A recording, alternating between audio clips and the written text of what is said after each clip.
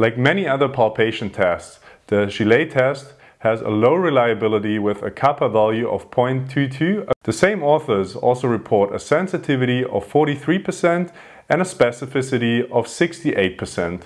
So altogether, the use of this test in clinical practice is at least questionable. To perform the test, position yourself behind the patient and palpate both posterior superior iliac spines, which should be at the same level as the spinous process of S2. Now to test the right SI joint, palpate S2 with your left hand and the right hand stays on the PSIS. Now ask your patient to flex his hip to 90 degrees. In a normal SI joint, the PSIS will drop below S2.